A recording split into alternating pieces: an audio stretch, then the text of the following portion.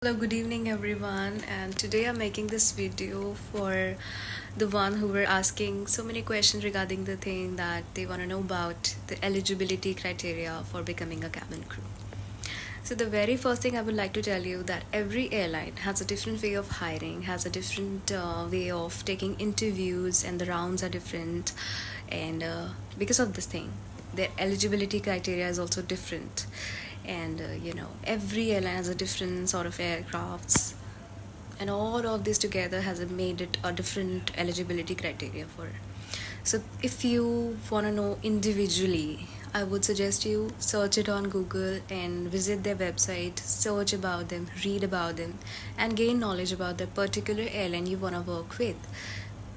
And if you want to know the basic knowledge, that basic things that are the qualities that you should have if you want to become cabin crew, okay?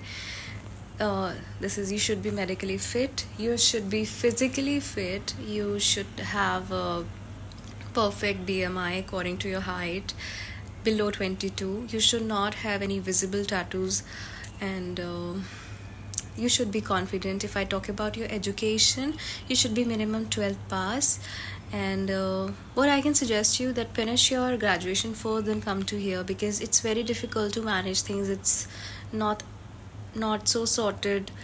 You will have to tackle so much pressure on you that you won't able to get some time for your studies, so it's better that you finish them first and then pursue your dreams, okay?